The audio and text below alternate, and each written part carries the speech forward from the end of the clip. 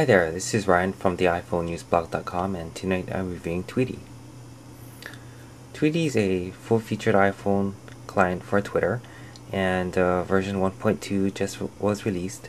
It includes several new features. It can handle multiple accounts. It shows your public timeline here, your @messages, your private messages or DMs. It can show your favorited tweets, and it has this other column called More that can see your profile information, go to a specific user, go to locate users near you using the iPhone's GPS, search trending topics, and also look for keywords such as Obama or inauguration. For version 1.2, the developer put in some kind of fun features into this application, like a flashlight. And I'm not sure if you can hear it, but when you swipe a tweet, you can hear fart sounds.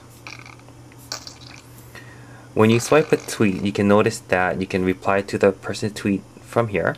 You can look at the person's profile, or you can even favorite their tweet. If you click their tweet, you can see the tweet history. You can go through the tweet history and back and forward. You can favorite it here, or you can use this mail feature where you can repost a tweet, or you can post a link to this particular tweet, or you can mail this tweet to yourself or somebody. Let's cancel that. Here's how you reply.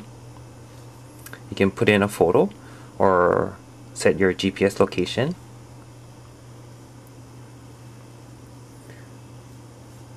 Let me show you something else. I want to show you the Tweetie settings in the iPhone settings. Here we go.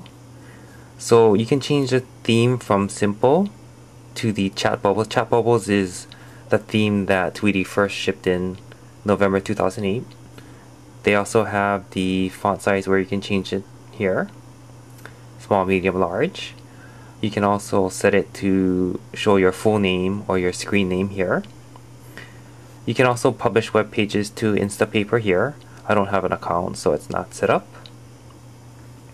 And this advanced tab, you can set up your multiple accounts, set the level of image compression. Images get sent to TwitPic, and set your landscape keyboard here, and turn on and off the popularity enhancer. This popularity enhancer again is the flashlight and the fart sounds when you swipe somebody's tweet. You can set your initial load here, 20, 50, or 100. Going back to the application. So in all, this is a really fast Twitter application for the iPhone. Version 1.2 was just released. It's now on sale in the App Store. It's $2.99, so have a look, and I will catch you later. Look out for my written review. Signing out for now. This is Ryan.